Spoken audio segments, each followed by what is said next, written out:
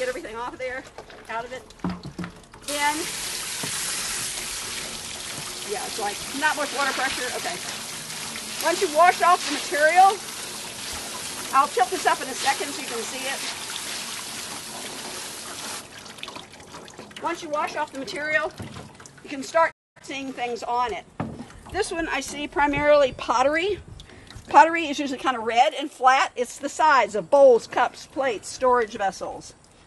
This is here with it. A lot of pottery. You can see that in the picture here. Here is the top of a Roman cooking pot. Here's the very top rim. It comes down and it gets big and fat. It has two handles, one here and one here. They're right up at the very tip top. Why would the handles on a Roman cooking pot be way up at the tip top? You're right, so you don't get burned. Right? When you put it onto the fire, you want to keep your hands as far away from the fire as possible as you put the pot down the fire. When you go to take it off, you want to be able to lift it up. And as you lift it up, that's going to be the coolest pot on the place on the pot. So this is the very top edge, going down, gets fatter, and then it has two handles, one on one side and one on the other. The pieces of pottery that have the very top edge are the ones that are the best for archaeologists because of the top edge, you can actually tell what kind of a pot it is. The way I know this is a Roman cooking pot, I'm trying to aim this for him, there's a little ridge right in here, a little dip that goes down. That's so that you could put a lid on the top of it and cook. So we always find this little ridge right there. It dips down in this way. And so that tells me that one's a Roman cooking pot. Other pots are more, pieces are more generic like this. It doesn't really tell us a whole lot. So when we send all the material back to the archaeologist, we kind of sort through it here with the pottery first because there's always so much of it. And we send him back pieces that indicate to him exactly what kind of pot it is. I don't see any other kind of materials on here. I'm looking for limestone that's chiseled. That's very flat here. Here's a piece of a stone. It's probably part of a paving stone. It has a very, very top, smooth top on it. That would have been the top of a paving stone, or maybe even the side of a wall building. But the way the grain is in here, I would say it was probably part of a big paving stone.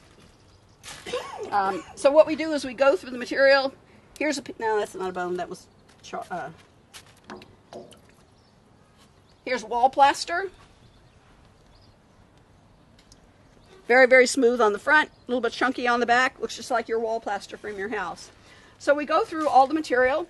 We select the things that are important for archaeology. We put them in the buckets, and all that stuff gets sent back to the archaeologist who's in charge of it.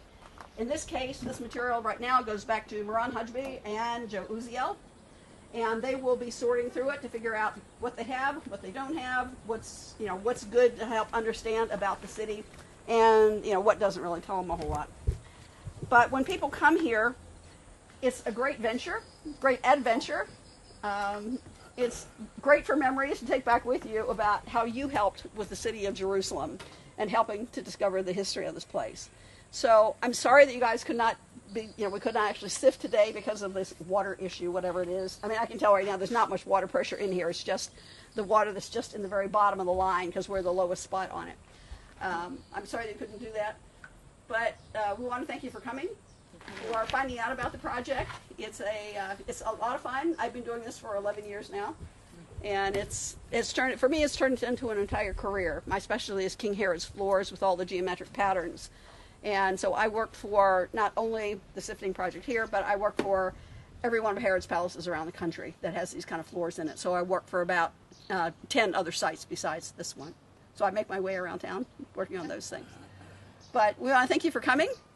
The bus is out here. We're going to be able to get on the bus. You do not have to walk back to the bus. He finally got permission to come down the hill here. I'm actually going to try to hop a ride with you guys. If you're going over to the old city, that will get me back to a bus line.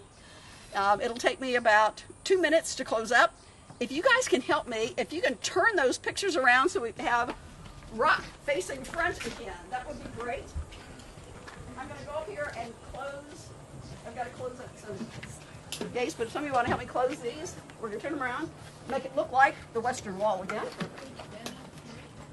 And this is all the stuff that's hiding behind the Western Wall.